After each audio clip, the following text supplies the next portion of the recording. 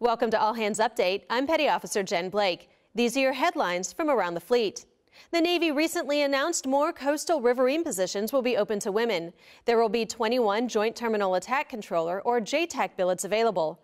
This decision supports Secretary of the Navy Ray Mabus's goal to maximize professional opportunities for women. The only remaining community still closed to women is special warfare, an issue the Navy and Special Operations Command are working on together. Chief of Naval Operations Admiral Jonathan Greener and MCPON Mike Stevens will host a live all-hands call October 7th at 1 p.m. Eastern Time. The two Navy leaders want to answer questions from sailors throughout the fleet. If you have questions for CNO and MCPON, submit them by email to socialmedia@navy.mil.